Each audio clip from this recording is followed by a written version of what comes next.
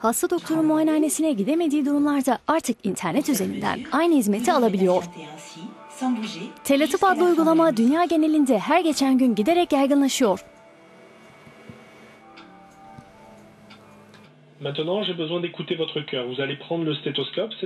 Fransa'nın Cluny köyünde Teletıp uygulaması için bir şirket tarafından geliştirilen teknolojik kabinler test ediliyor.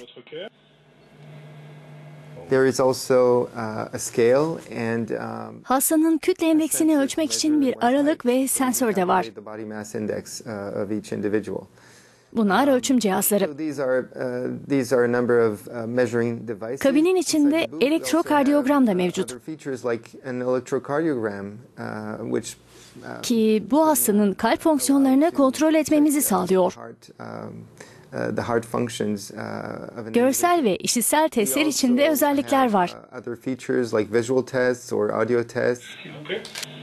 Teletıp uygulaması sayesinde hasta bir ekran yardımıyla doktorla doğrudan konuşabiliyor.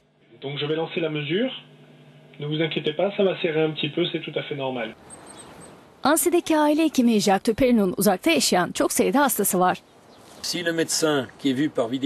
Eğer doktor video konferansta hastanın sağlık durumunun iyiye gitmediğini görürse hastanın acil olarak muayene edilmesine karar verebilir.